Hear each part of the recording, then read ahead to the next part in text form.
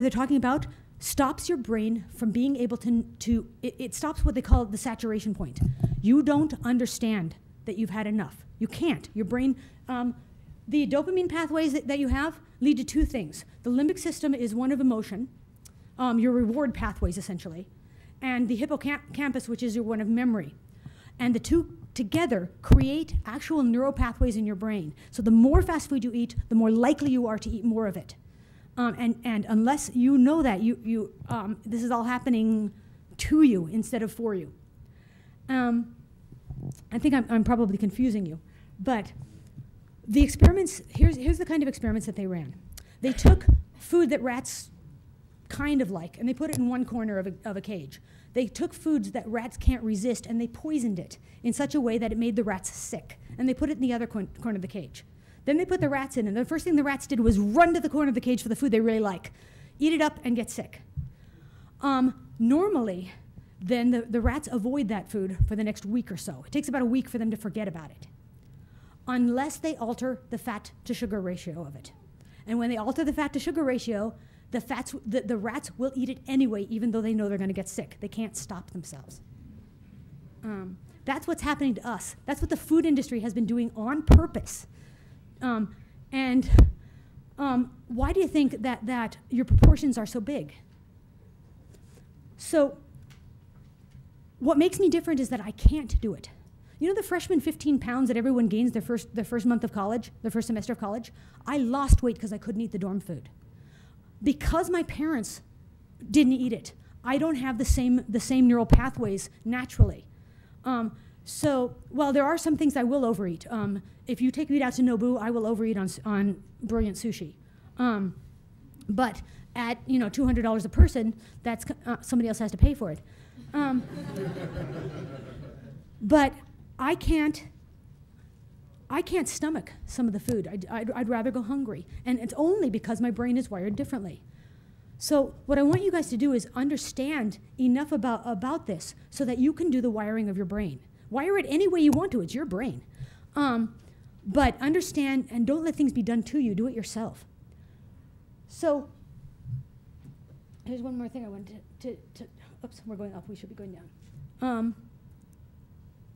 So what's happening with the commercially prepared foods is that they are taking over you. And one of the things that they found about obesity in particular is that it has exactly the same neural responses as any other form of addiction. You become conditioned to it, you become unable to stop it. And that, I think, not only is it dangerous for you physically, but I find that particularly offensive, that someone or some group of people would believe that they can do that to me. I want the control over my own body to do so that I can do whatever I want to do. So now, that's pretty much all I wanted to say about the science. Go read the books. If, like me, can you guys hear me okay if I just shout for a second? I need my hands. Yeah. If, like me, your finances have taken a rather abrupt downward turn in this current economy, you probably need to do a lot of cooking for yourself. I recommend 2 books, or at least two groups of people. The first is Cook's Illustrated. Has anybody heard of this? Oh, yeah. Yes. Cook's Illustrated is a science for cooking. They basically hack ingredients, and whether it's something they're interested in, like making scones, or something somebody's written them to and say, how do I do this? They take a recipe. They then alter the temperature that you're baking it at by 15 degrees, or by 10 minutes longer, or they change the level of fluids, and they make 50 different batches of something and figure out which one tastes the best. So in the science of cooking, Cook's Illustrated is where I would go to. We've never had a recipe that they have recommended fail, not once. And we have, yeah, it's a great magazine, great website. You can just go to cooksillustrated.com and figure out what you want to make that day, and I guarantee you might not agree with some of their flavor choices, but they give you all sorts of different options and why. The second thing I recommend is the Flavor Bible. And this is fun. Somebody has taken all the characteristics of everything you can think of, every single ingredient, and created an analog database of what it is, what its flavor notes are, and what it's going to go with. So if you open your refrigerator and you have almonds and parsley, you can search in here for almonds and parsley and figure out what you can make with them and why. This is very fun. A friend of mine, by the way, the woman who designed the Half Bakery, I don't know if you're familiar with that, she's putting this all into online database format, so eventually we'll be able to search it. I don't know if she'll publicize it or not. But I'll pass both of these around. Feel free. This is so much fun. Just to go through. And now let's taste stuff. Okay. So, how many of you have ever been to a chocolate tasting before?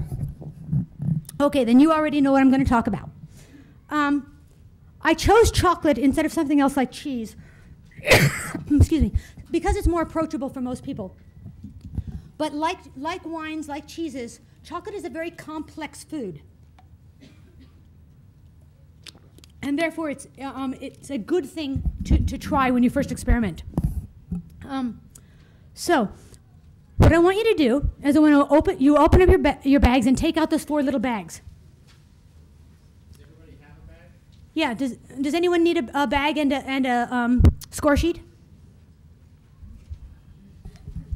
Okay. So I don't know how readable that is. That's a chocolate tasting wheel. These are how the experts divide. Render back there. This is how the experts divide the chocolate flavor notes.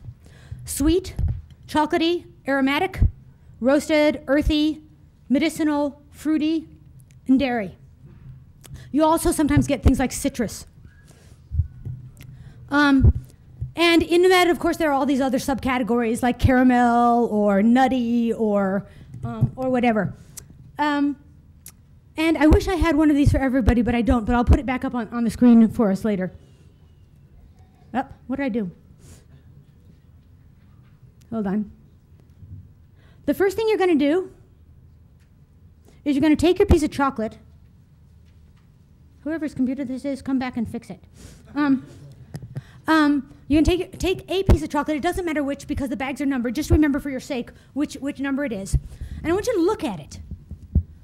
One of the wonderful things about the taste interface of your body is that of all of your senses, this is the only one that combines. It combines sight, it combines smell, it combines touch, and it combines taste. Okay? So, okay, there we go. So the first thing I want you to do is pull out a piece of chocolate. Just remember what bag it's in, because you're going to have to know what number it is to mark it on your sheet. The contest is, the checklist that you have on your sheet of paper contains what the experts think of a particular chocolate, one of the ones that's in your bag. Okay? Your job is to taste each of the chocolates. And by the way, in each of your bags is crackers so that you can have a piece of cracker in between chocolate so that you can clear your palate. Okay? Your job is to see if you can match what the experts think. And if you can, you get a bar of Lindt Weihnachtsschokolade. This stuff, if Christmas had a flavor, this would be it. It is only available between November and December, and it's not available in the US at all.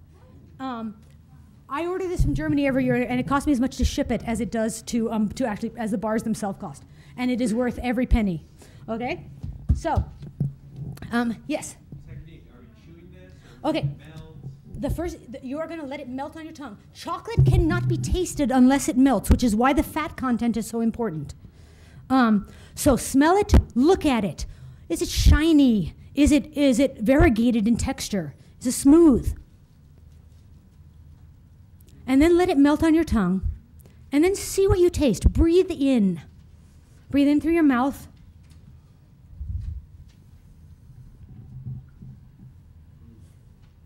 All of these, by the way, are top chocolatiers, so you don't have to worry, you're not getting crap.